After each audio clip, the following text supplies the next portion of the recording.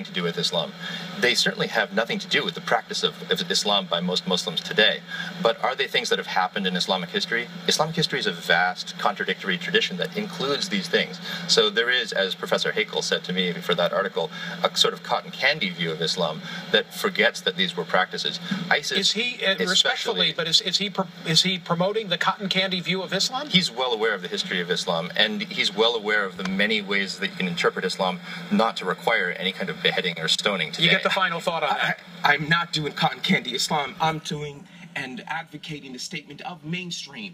ISIS is the fringe of the fringe of the fringe of Islam, does not represent Islam. The problem is not Islam. Blaming Islam is not going to resolve ISIS. The ISIS will only be resolved by the underlying causes that we need to take care of militarily, and also by economics and political solutions in that region. I appreciate you both being